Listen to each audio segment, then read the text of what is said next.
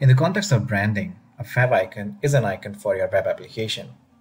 These show up on the browser as icon for the tabs, and also when people save these URLs in their bookmarks, these applications can then be identified with their unique favicon.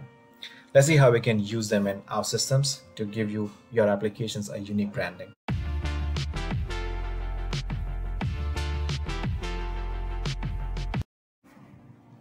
So this is my Service Studio. I have a reactive web application that has a customer entity with these attributes. I have dragged and dropped them to my main flow to create the usual customer listing and detail screen. And then I publish the application. How does it look? Let me launch it. So I basically have the customer listing and details page. Where the favicon comes into play is the icon that you see on the browser here. You can see there's a OutSystems logo there that is appearing.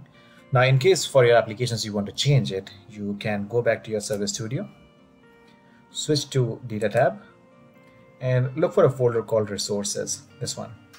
If you expand it, you will find that there's a picture called favicon.png.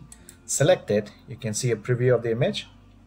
To replace it with some custom favicon, you just have to right-click on it, click on Change Resource, and pick the custom picture that you want. For example, this flower in my case. You can also see the preview of the picture in case it's correctly loading. If everything is okay, just go ahead and publish the application. You must republish the application so that your changes are on the server.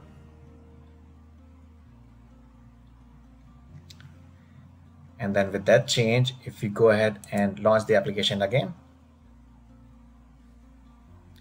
we should see the favicon. It takes a while, just wait there. These things are cached at the browser, so make sure you clear the cache, as well as a good test would be to open the browser in incognito window. So let me close the other tabs, give it a refresh, and you can see now here the flower icon is appearing. And that's how you use custom favicon in OutSystems.